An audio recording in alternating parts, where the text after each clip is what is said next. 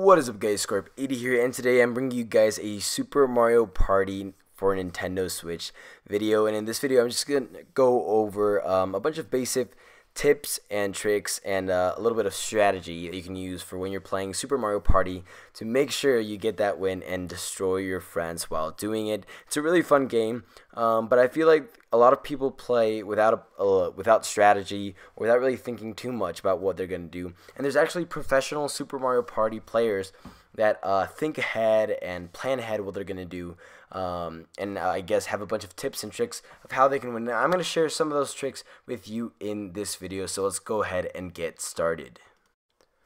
Alright, this tip is basically making sure that you're focusing on getting those stars, because a lot of people don't want to spend their coins on items or in the shop to facilitate their progress to getting stars, because they think that they're going to need the coins later or something like that, and then they end up either not using them or having their coins be taken away by because of something that happens in game. So again, don't be afraid to spend your coins to get the stars, and make sure you don't get distracted from the main objective, getting those stars. Alright, another really important tip is one that you can't control as much as the getting stars and spending coins, is that getting allies is a really important thing that's going to help you out a lot. Once you get an ally, you can use their dice and roll that one, and it might have more benefits. Plus, your ally gets a plain dice that they roll, which will normally give you like 1 or 2 extra moves on the board. So yeah, it's really important that when you can get allies, you get them, and that you use their dice to take advantage of the ally that you just got. Alright, next is knowing your surroundings. So if you know that you're going to be in a Mario Party with some friends, you can go ahead and jump into one of the maps and check your surroundings. That way you'll know the map and you'll know where certain items can be, or where it is convenient to go.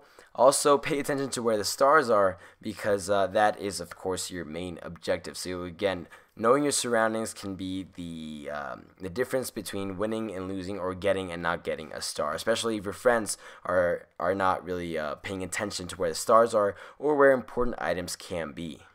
Alright, now this is a little golden nugget that I found on the internet while searching, and I'll throw up a table that they made about this. And it says it talks about which players or which characters are the best to use in which situation. So for example, it says that if you're coin hunting, which again doesn't make a lot of sense because your main objective should be getting those stars, then you should choose Donkey Kong, Goomba, or Rosalina. But if you want to move around the board and you want to move fast, then your best bet is going to be either Boo, Bowser, or Wario. So those 3 characters are the ones that are going to be the best for moving around the board, and the ones I would personally recommend if you like moving around the board, and it's going to make it easier for you to get to those stars, get some items, and get the coins. Alright, for my final tip is don't give up, because even though it may seem that all is lost, that all hope is lost, that you've lost because your friend or your opponent has more stars than you when the game is about to end, don't be discouraged, because at the end, Toad will give you prizes or stars. He'll give you stars to the player who has completed most things. And the ones I know for sure, I'm not sure if there are more, but for example, he'll give a star to the player who has won the most mini games, or to the player who has the most coins. So again, the coin thing, yeah, I would recommend spending it on stars, but again, don't do it too casually, because if you are the person with the most coins at the end, you'll get a star for that too. But what I would really recommend is doing your best on all of the mini games, because that will really help you out at the end of the day to get a star. Thank you guys so much for watching this video. I hope that you enjoyed. Let me know if you want to know some more tips and tricks for Mario Party or any other game. And yeah, that's it. Thank you so much for watching, and once again, Scarp80 out.